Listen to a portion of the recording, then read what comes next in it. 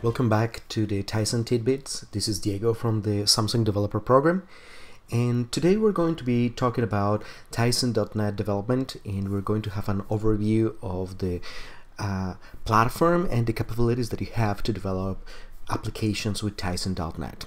So stay tuned. So let's take a look at the Tizen architecture. When you're going to create applications with Tizen, you are going to have three different options, three different frameworks that you can choose from. The first one is native applications. So native apps are written in C or C++. And the main advantage is that they have direct access to the Tizen native APIs.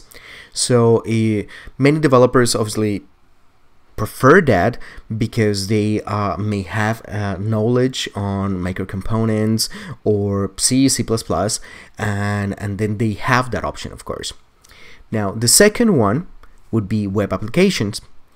That is pretty much almost like creating a website, a web page. So we are going to use the same technologies, HTML, CSS, JavaScript for the logic, and that has been so far the focus of the videos that we have created in this series.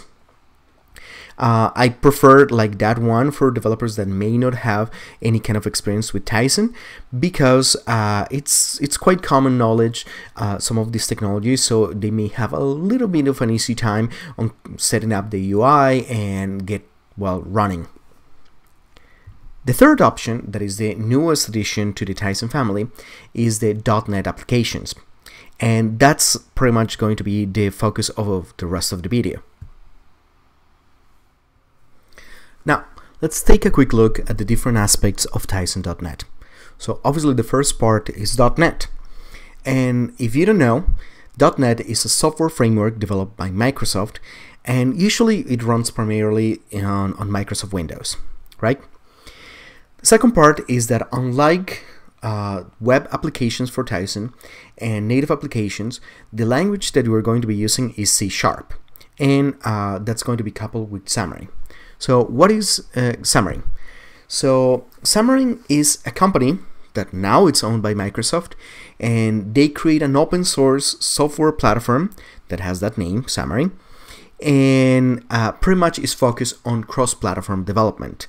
So if you're a developer that wants to create mobile applications, wearable applications, and you want them in different platforms, so not just Samsung platforms, but also regular Android, iOS, then you can use Xamarin to create the UIs and even all the logic that your application is going to have without having to rewrite it several times. So that's an advantage that many developers see on Xamarin, and in general .NET / Xamarin development, and they are aiming to reach as many users as they can following this philosophy, these mechanics.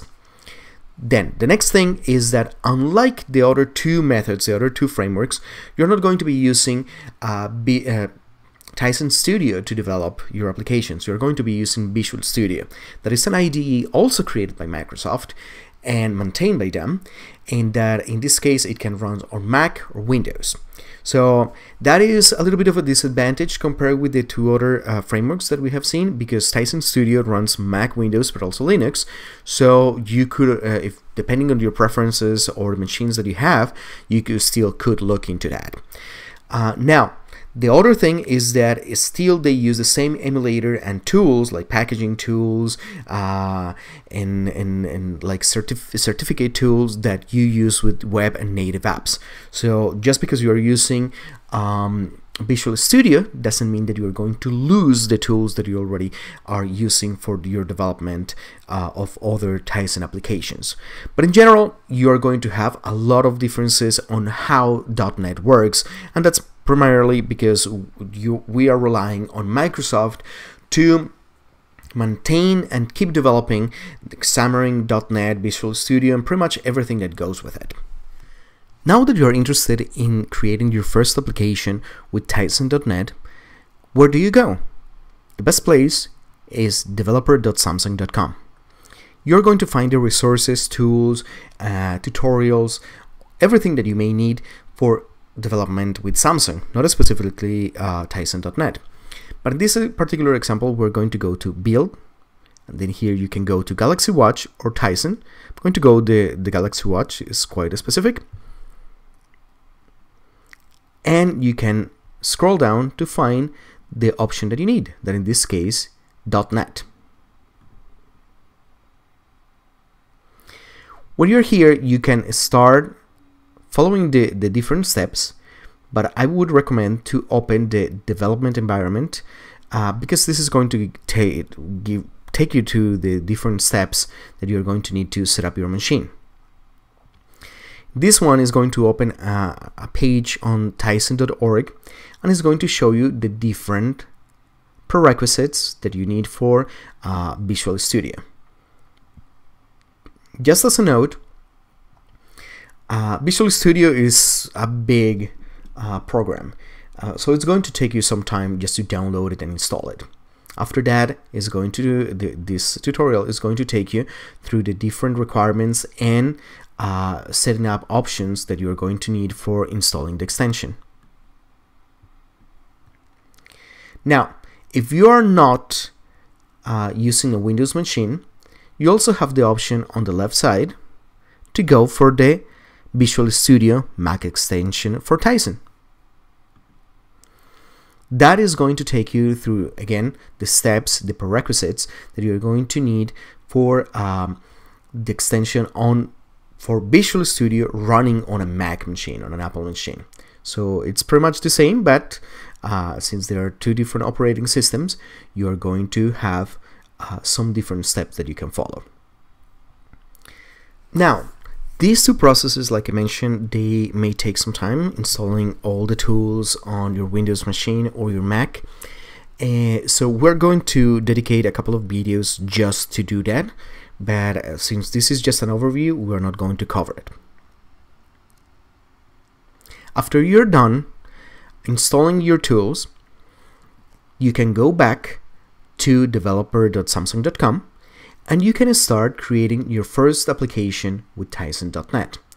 So this tutorial is going to take you through the different steps, and you can see it here: building your application, deploying it and running your application. That is going to show you how to do it on an emulator or an actual device, and finally how you can enhance it. So these are the first steps, obviously, to create a small application with Tizen.net, but they are like the cornerstone for you to learn more about Tizen and this specific way to create applications. So there are several other things that we will have to cover in future videos, not only the installation of the tools, but also how to start your first application, perhaps following the same tutorial that we have in developer.samsung.com, or just creating something different to show you how to use the Xamarin Forms, or just in general how to use the framework. But I hope that you like this, that this helps you to get a little bit of a better understanding on how Tizen.net works, and also to encourage you to go and check it on the website and start creating applications on your own. I hope that you have a great day and keep tuned for the next videos.